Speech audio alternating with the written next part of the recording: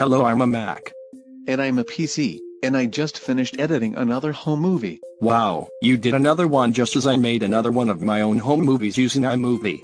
Of course, it was fast and easy to do. Well, I still doubt it's as excellent as mine, but I'm always happy to take a look. Wait a minute. You didn't use Cyberlink PowerDirector again, did you? Because they now make a version of that for the Mac as well. Nope.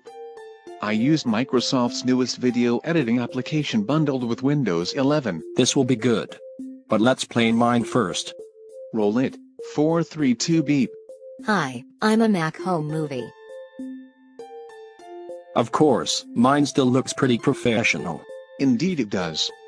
And now let's watch my home movie. I hope it's really cheesy and amateurish. Hello, I'm a PC home movie produced on Microsoft's ClipChamp. Wait a minute, ClipChamp has professional features. How can it be? Yeah, it's pretty amazing.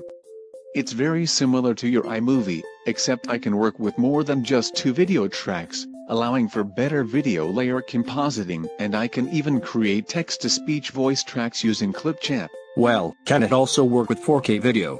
Well, you have to pay a cheap subscription to get that, but again, it's still similar to buying a feature-packed third-party video editing application like PowerDirector. A subscription? Huh. iMovie and Final Cut Pro do not require subscriptions. But the one for ClipChamp is very affordable, and worth it to have decent easy multi-track 4K video editing on a Windows PC. Oh geez, you're still coming up to standards with us Macs for audio-visual production. And that's not all. I'm even in a relationship with an old home movie that was edited in the old Microsoft Photos video editing feature. Come on in, honey. Sup. PC home movie made on the now discontinued Microsoft Photos movie editor. Our relationship is a work in progress.